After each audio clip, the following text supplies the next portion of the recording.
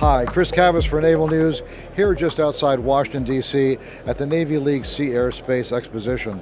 So the first system, my understanding is, it's already passed, the CAPTAS-4 has already passed all its U.S. Navy Correct. Naval Sea Systems Command certification. All the requirements are done, it's ready to go, and just deliver it to the shipbuilder. The next thing that happens is for the ship, when it finally gets in the water, it'll go through IOT&E test and evaluation as a whole crew ship, so it's the training and everything else, but the system as it performs is acceptable, works well. The next step is to make sure that as the crew operates it, they know how to take care of it, operate it to its maximum capability, and that'll happen when the ship goes in the water. So, as everybody knows, one of the big problems with the frigate program is that it's very far behind schedule. Construction has barely begun, it's nowhere near launch, it's nowhere near commissioning. It'll be a long time for this sonar is being operated from the USS Constellation.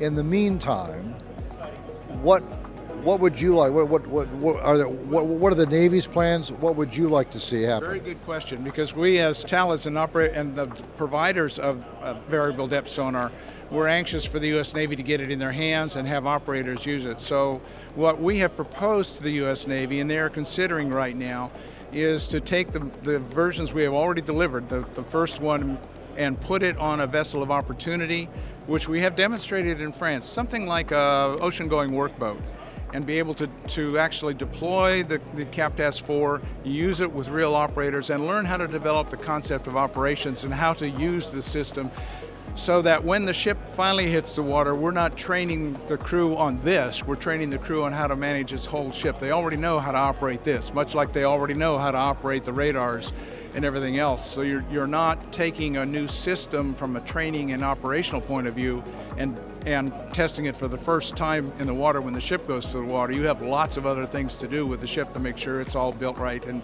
managed. So we're anxious to work with the Navy to get a real CAPTAS on a vessel with Navy crews operating it, developing concepts of operation, understanding how to use a variable depth sonar. And as you pointed out earlier, it's been a long time since the U.S. Navy had a variable depth sonar in its inventory, and it's just a different way of operating. Very capable, but it requires some thinking about how to use it to its maximum effectiveness. So if this were to fit on, say, a workboat, yes, like a standard oil field workboat yes, type ship, which it's the sort of thing that the Navy has adapted for unmanned testing. Would that be possible on a hull like that, and what would the components be?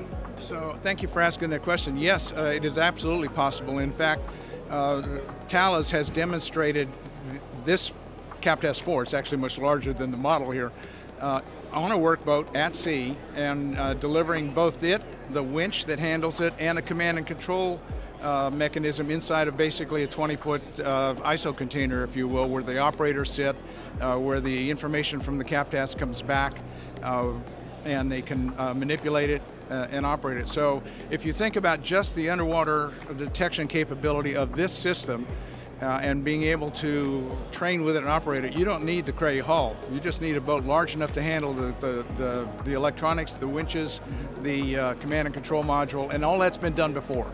And we can show you videos where we did it in France, and you put it on a workboat, did all this, took it to sea. And it's been some time ago. As you know, this has been in operation for a while with the French Navy. Very capable, very modern sonar, but we're finally adopting it into the U.S. Navy. Anxious to get it in the water for the U.S. Navy to handle now. I'll bet you are. Talk a little bit about this factory in Pennsylvania. If this is a new facility, Thales built it, how many people work there? What else is being produced in this factory? What else would you like to be producing at the factory? Thank you for that question. Yes, we Thales built a whole new facility. It's actually in a wholly owned subsidiary of TDSI called Advanced Acoustic Concepts. So that's, if you're looking for a company name that actually built that facility and put it together, that's Thales, Advanced Acoustic Concepts. We built that facility from scratch. It is actually a replica of the facility in France that was producing the CAPTAS-4s for the other navies of the world. Has a water tank where we can dip the sonar into it and test it all out, make sure all of the acoustics work well. The winches get there, we roll out the winch, we test the whole thing before we deliver it to Fincantieri. Now that facility was purpose-built for this. It can deliver right now, of course, we're building them one by one, but we can go up to 2 or 3 at a time. So if the requirement is to build more faster, we're prepared to do that in that facility. Adjacent to that facility is a facility that Advanced Acoustic Concept has had for some time. So I think, Chris, you're familiar with the SQS-89 submarine acoustic control system that comes from Lockheed.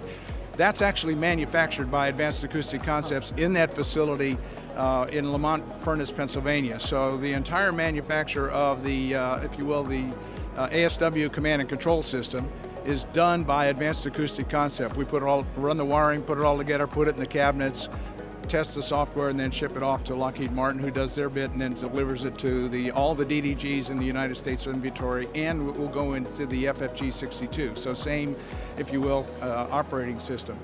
The other thing we're looking forward to in that facility, and perhaps building a new facility, is we want to bring a brand new sonobuoy into the United States Navy's inventory. We call it SonoFlash. It is an active and passive buoy at the same time. Which is unusual. Which there doesn't exist another version of that. So now you've got one buoy that does active and passive, has a bit of range. We want to bring that to the United States so that we can fill out the rest of the U.S. Navy's inventory. The production capacity for sonobuoys in the United States right now is below what the Navy's inventory wants to be. And we're talking the inventories of tens of thousands that the Navy needs. So the French, we have the Thales has designed and built this for the French Navy. The U.S. Navy has been to see the SonoFlash sonobuoy. They like it. It has the capabilities they want. This summer we'll bring that buoy into the U.S. and let the U.S. do its own testing for compatibility, because now we have to take it to the P-8 and the MH-60 Romeo. But we would build that in the United States. We'd bring over the production line. We're ready to do that. So as soon as the U.S. Navy is excited about it, we would build a cell that actually manufactures it, and then expand that cell, scale it up to the production capacity that the United States Navy needs. And we're happy to invest in that. We think that's a good market for us worldwide. We think we can help the Navy get to the inventory they need and on time. So happy to go there. Some great work, U.S. Americans doing, building things that the U.S. Navy needs in Pennsylvania. We love it. All right, well, thank you, sir. Folks, we've been talking with retired U.S. Navy Rear Admiral Tony Langridge. He is now the Vice President for Naval Programs at Thales Defense and Security, USA. Thank you, sir. Chris, glad to be here anytime. Thank you very much for the interview. Take care of yourself.